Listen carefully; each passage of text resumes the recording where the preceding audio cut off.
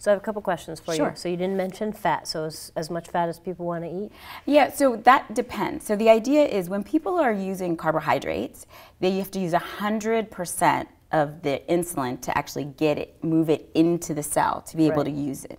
When people are using proteins, it's only 50%.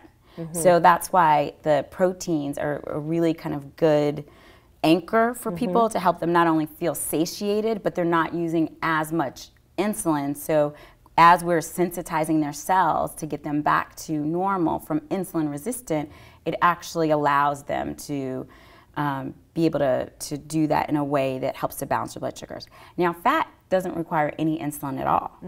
So if someone is not trying to lose weight, eating healthy fats, which is one of the things I think is really important, that we look at healthy fats like avocados or nuts and seeds, or monounsaturated fats like extra virgin olive oil. Like those, they can use them as much as they want.